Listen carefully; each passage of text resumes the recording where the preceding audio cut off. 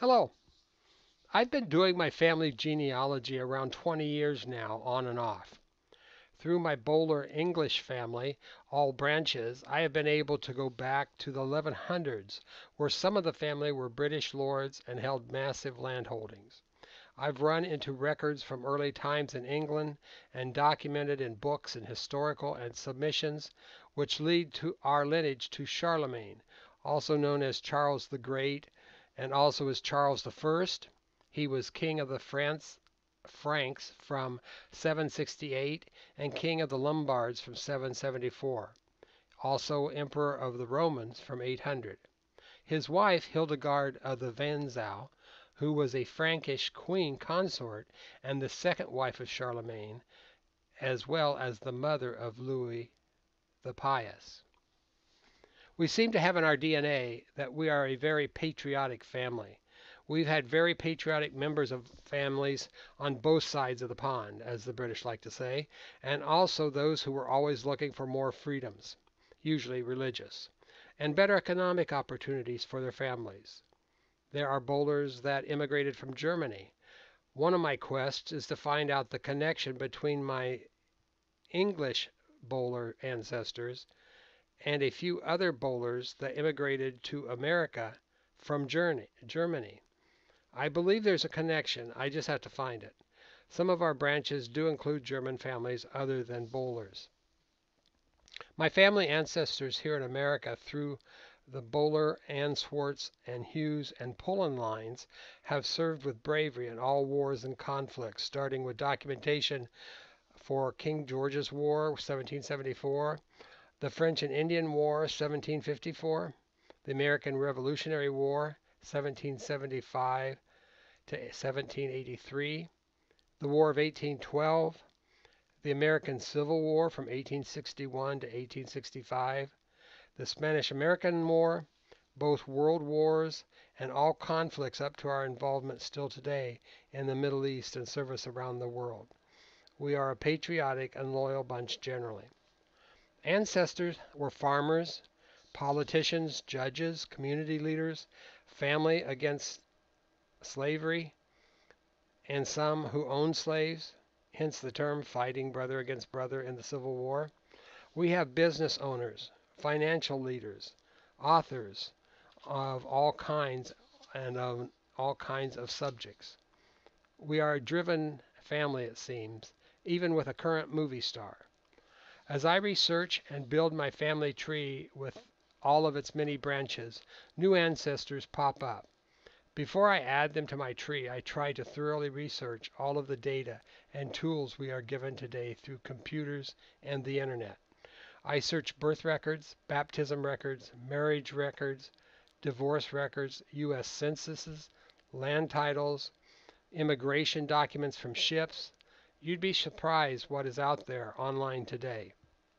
After this research, you can prove without a doubt someone is definitely in your tree. I am confident of the information I put into my tree. However, always keep an open mind if new proof becomes available to either further reinforce or perhaps cast a doubt. Getting back to some of the records, it's amazing to look and find a picture of somebody from 200 years ago, or to see their signature on their enlistment record from the War of 1812. I have a grandfather, Boller, who was in the War of 1812, and I saw his sign-in document that he signed. The reason for this video today is over the last few weeks I've been researching the Adams family through Margaret Peggy Adams that came up. And that's a lineage back through my mother's maternal line as she was married to Thomas Pullen. My mother, Velma Irene Hughes, you'll see the cursor there on the left-hand side, her mother was Ursa Hughes. The Pullen line goes clear back to the furthest research as of this time to a Thomas Henry Pullen, clear over here on the right top, born in 1632 in Dacre, Yorkshire, England. On that path to Thomas Henry Pullen, we have many 5 times great-grandfather didn't mean many. I meant my 5 times great grandfather, Thomas E. Pullen, and his wife, Margaret Peggy Adams.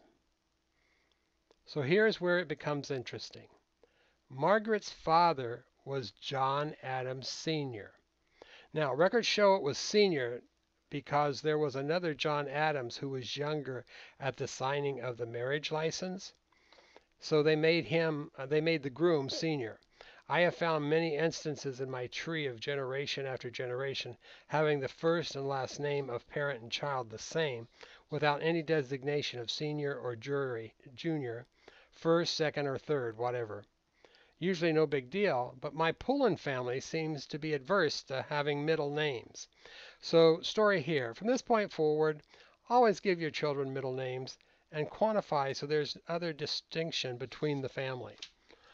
Now going to open the tree for John Adams Sr., who is the father of Margaret.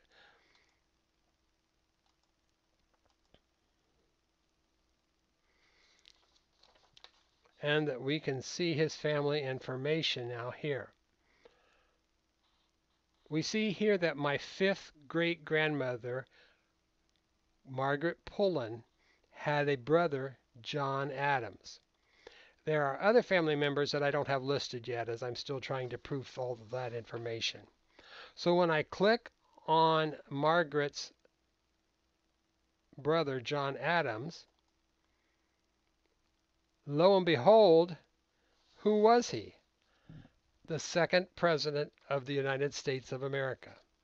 So Margaret's brother, John Adams, was my 6th time great uncle and also 2nd President of the United States of America. But we don't stop there. If you remember your history, John Adams' son, John Quincy Adams, became our 6th President of the United States.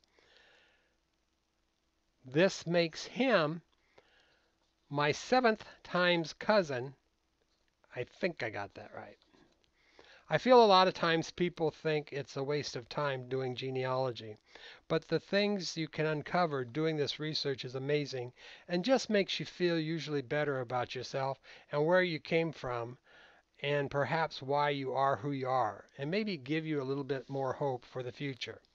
Hope you enjoyed this presentation.